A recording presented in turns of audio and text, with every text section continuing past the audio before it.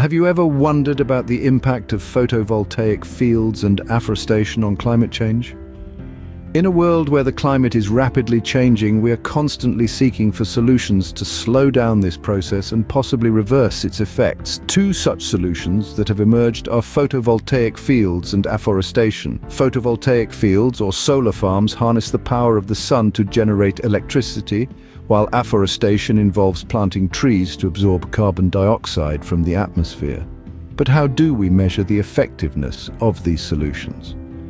One way is through the concept of break-even time. This is the time required for these initiatives to offset the warming impacts they initially cause.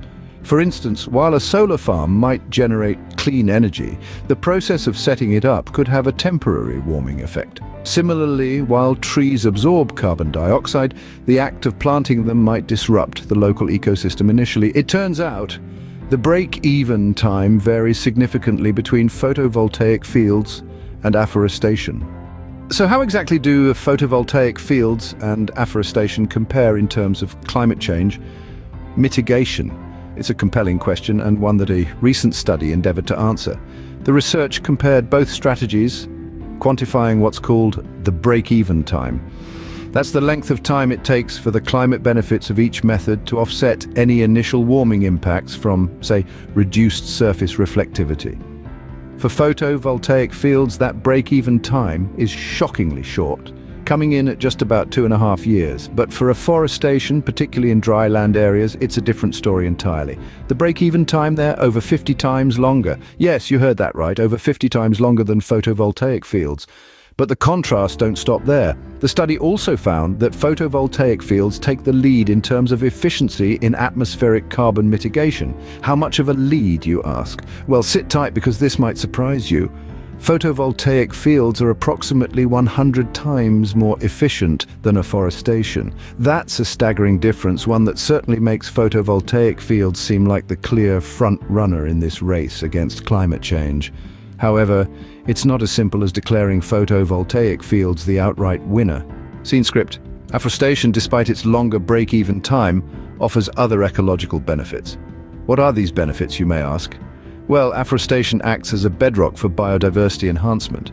It fosters the growth of a myriad of flora and fauna, creating a vibrant ecosystem teeming with life. Moreover, it plays a vital role in preventing soil erosion, a critical issue that often goes under the radar. Trees hold the soil together with their extensive root systems, reducing the chances of landslides and other natural disasters.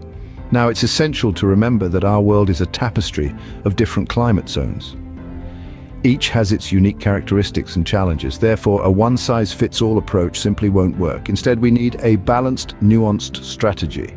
In dry lands where afforestation may pose a challenge, photovoltaic fields can be a viable alternative. These fields can harness the ample sunlight available, turning it into clean, renewable energy. But of course, there are hurdles to overcome.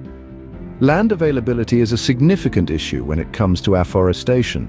Not all areas have the space required for extensive tree planting. This is where the compact nature of photovoltaic fields comes into play. Their potential in dry lands, typically viewed as less productive land, is particularly promising. In conclusion, while it's clear that photovoltaic fields offer a faster route to climate change mitigation, we mustn't overlook the long-term benefits of afforestation.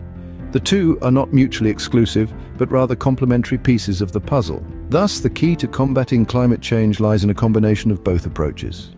To sum up, both photovoltaic fields and afforestation have their roles in mitigating climate change.